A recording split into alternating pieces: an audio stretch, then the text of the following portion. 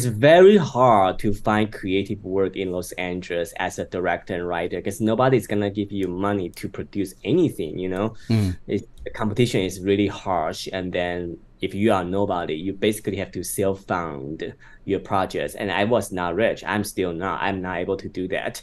But after I got into porn, I was like, oh, suddenly I have so much opportunities to create, and the studio will be able to give me the funding. So I feel I was in a really privileged position. So in the beginning, my story are a little simpler. I don't want to do anything that's too unconventional. So I did watch a lot of porn produced by other studios and see, okay, if I can do something similar. But now it's been 2 years. mm. So at this point, I don't really see what other porn studios are doing. I want to do my own thing. And I'm really lucky that my company gives me a lot of creative freedom. So I can basically do whatever I want.